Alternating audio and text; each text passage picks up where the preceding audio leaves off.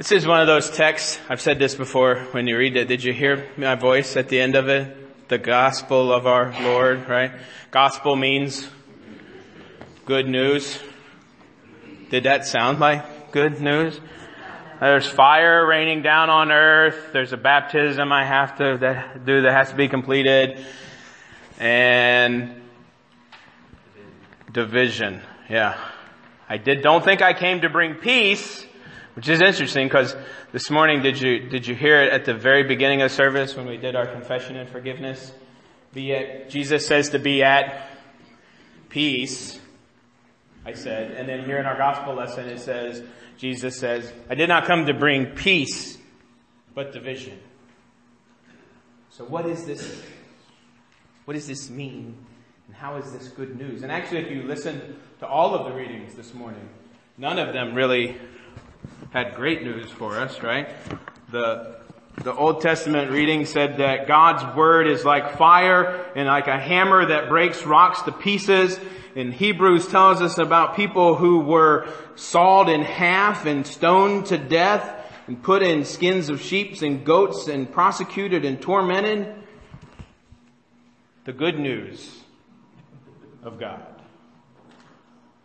But oh, how I wish that the fire I were to bring upon this earth was already kindled and already coming. What does it mean to be on fire? I read actually it would hurt if you're on fire, right? What do they teach you in school? Stop, drop, and roll, right? If you're on fire, you stop, you don't run, because what does that do?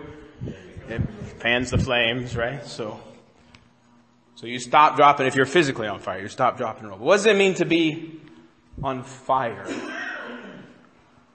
I read something this past week about a comedian who talked about how his wife once told him that they had a medium relationship or a warm relationship, right? Said our relationship is warm, which he thought was very good, right? Until he went and looked up what warm means, which is not hot or cold. It's just kind of like Jesus says to the church in Revelations, right? I spit you out because you're lukewarm. If you're hot, you're doing something. If you're cold, you're just dead, but you're just kind of here. To be warm is to just be, But what does it mean to be on fire, right? What does it mean to be set ablaze? And what is this fire that Jesus is talking about? What do you think of when you read it? Oh, how there's fire to be kindled, and I wish it were already kindled. What do you think?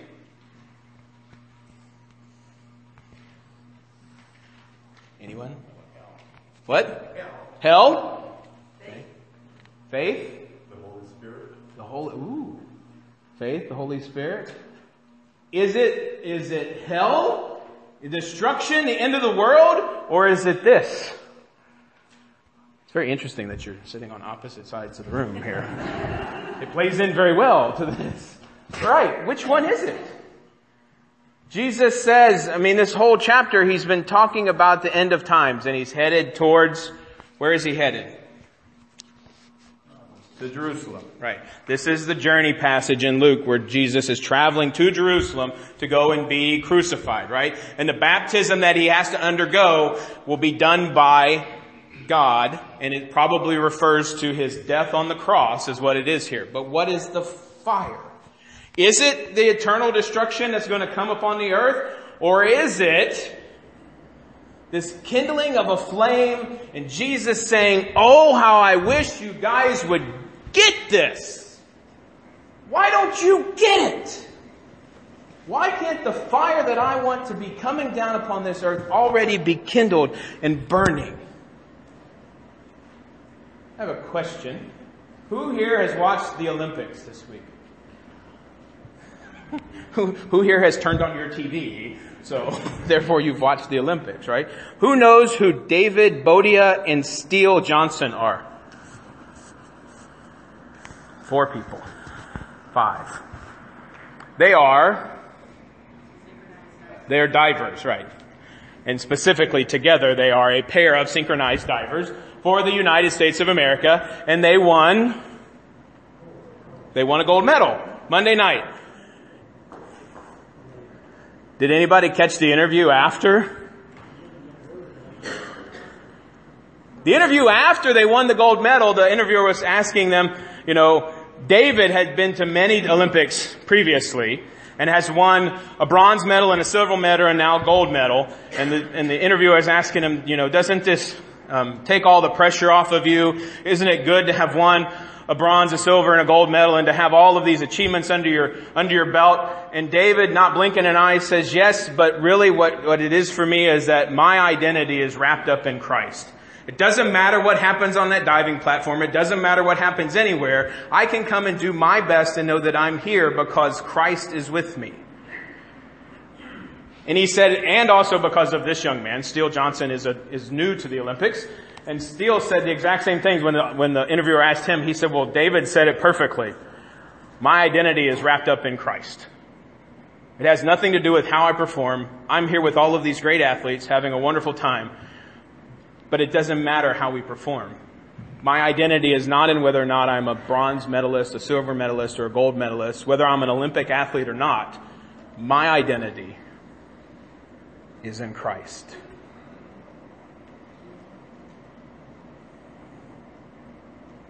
That's being on fire. That's understanding what God has told us. Understanding what Jesus has been trying to explain to these disciples up to this point where he says, oh, I wish you guys just got it. Because Jesus wants for each and every one of us to have a love that's burning deep in our souls, constantly yearning to get out of control. Wants it to go so that our lives just continually are driven and led by what's happening inside of our hearts and our lives to do something out in the world. Right? Because if you read Hebrews, all of these people were driven by something. And they went under all of these hardships. Right? Something else I read this past week talked about what does it cost for us to come to worship? Well, we gotta get up early on Sunday morning. We don't get to sleep in. For those of us that donate to the church, it costs us a little bit of money that we give.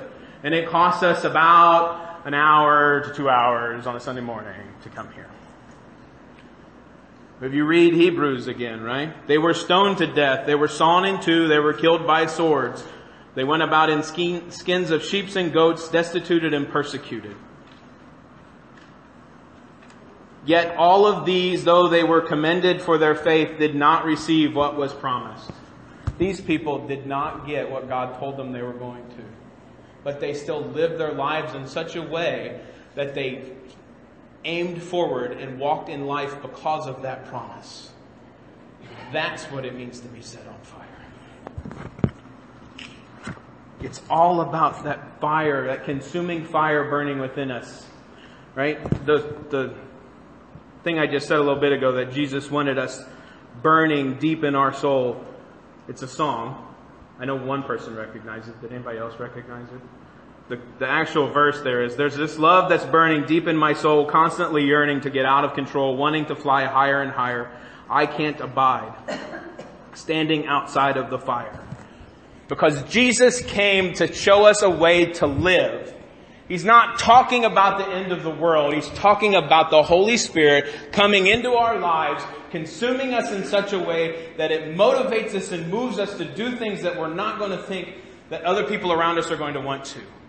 This past week I did a funeral for a member of this congregation, and I heard a story about the vote to build this building.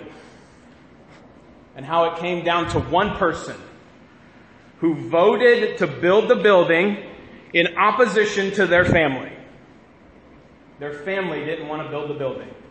But their vote on council was the deciding vote on whether or not this congregation would move from the building that was about ready to fall down on people's heads to come over here to continue living. And the whole story behind this congregation moving from that spot to this spot is riddled with, you can't do that. We're not going to support you in doing that. I've heard that over and over again. But the people that were here saw what God was doing and said, God doesn't want us to go to O'Connell Falls or O'Connell or Green Bay. God wants us right here, right now, and that's what we're going to do. We don't care if you're going to support us because we know that God is calling us to be here. God puts that yearning deep down inside of us to go out and to do something. And if we can maintain focus on what is important and what God is calling us to, then that fire is going to well up in each and every one of us and set us forward onto a path that will be where God is leading us to. Because the Hebrews passage ends with one of my, I got a lot of favorite Bible verses if you haven't figured that out, but one of my favorite Bible verses is the beginning of chapter 12 of the verse of the book of Hebrews, right? Because it talks about we're surrounded by this great cloud of witnesses. All of these saints that have gone before us and all of these saints that are sitting here with us now, but these people will help us maintain focus. But it's our job. The one thing that we have to do is to be cross-eyed. Does it say that? It doesn't actually say that, but that's what it means. You're supposed to be cross-eyed. Not cross-eyed where you're looking in two different directions, but cross-eyed in. Exactly. When you look, all you're seeing is the cross. Focusing your faith on Jesus, the author and perfecter of our faith. Because if you can focus on Jesus and see Him and everything that's going on in your life, you are going to be consumed by a fire that's going to drive you out into the world to take care of all of the problems that are going on out there. And you might think, well, what can I do? But one person can have an impact on another life that can have a huge impact on the way things work. Because one person can make a difference. To quote another song, I woke up this morning and saw a world full of trouble now. Thought how we'd ever get down this far. How's it ever going to turn around? So I turned my eyes up to heaven and I screamed, God, why don't you do something? Well, I just couldn't bear the thought of people living in poverty, children sold into slavery. The thought disgusted me. So I shook my fist at heaven and said, God, why don't you do something? And He said, I did. I created you. If not us, then who? If not me and you, right now is the time for us to do something. If not now, then when will we see an end to all of this pain? It's not enough to do nothing. It's time for us to do something. Because God created each and every one of us and instilled in us a fire of His Holy Spirit to send us out into the world, to not be complacent and sit on our hands, to not be lukewarm and just sit around and think that somebody else is going to take care of it. It's our job to go into the world and make sure that they know that God loves them. And that not means only us telling them, but showing them in tangible ways. So how can we, as this body of Christ that wanted to be here and knew that God needed them to be here throughout the history of this congregation, how can we be God's hands and feet? How can we just not talk about it? Because that's the next verse. I'm so tired of talking about how we can be God's hands and feet. It's easier to say than to be. We live like angels of apathy who tell ourselves it's all right, somebody else will do something. Well, I don't know about you, but I'm sick and tired of life with no desire. I don't want a flame, I want a fire. I want to be the one who stands up and says, I'm going to do something. So how can we fan that flame? How can we live in the desires that Christ has shown us and given us and live out His life here in this place as His hands and feet? Because the fire that Jesus wants to rain down on us is not a fire of destruction, but a fire of His love that's going to set this whole world ablaze. How can we help to kindle that spark?